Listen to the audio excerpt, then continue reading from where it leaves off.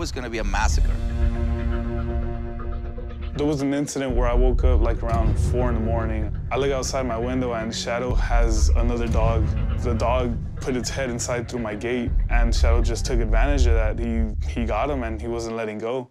The worst thing I think can happen to Shadow is he'd kill a dog and then they take him from us. And they'll probably put him down, and that's definitely something I wouldn't want. I'm just lucky that no one pressed charges from the first 2 attacks, and if it happens again, I can be held responsible. I could lose my scholarships, my whole football career could just end. That puts my whole future at risk. Whoa, whoa. You want me to give you a little hand, buddy? Yes, sir. Yeah?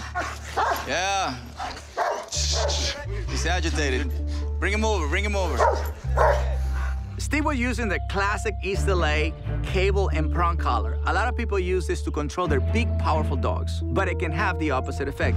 If you use this stuff with tension, it can aggravate the dog, send him into a protective mode, and that can be very dangerous. Do we have any other leash for me? That's how Mexican I am, Steve. We use ropes. That's very powerful, but not as effective as a simple little rope.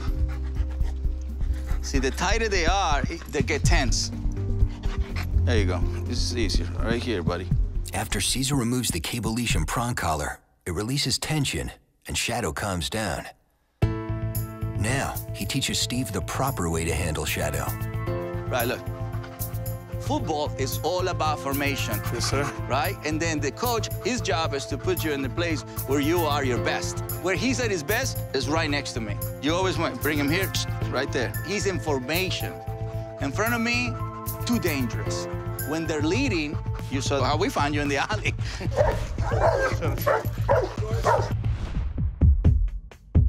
Cesar demonstrates how to keep Shadow calm even when walking past the German Shepherd.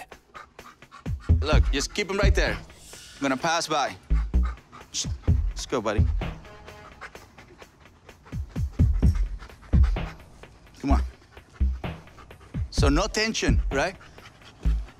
There, chill, relax. In control. It was so amazing to see Cesar do what he does. He walked Shadow past the German Shepherd. Like, he didn't react to him. It was just something that's never happened before. The way you hold on to a dog is really, it's not with a lot of tension. That's what makes them dangerous. I control with, look, three fingers, 100-something pound dog.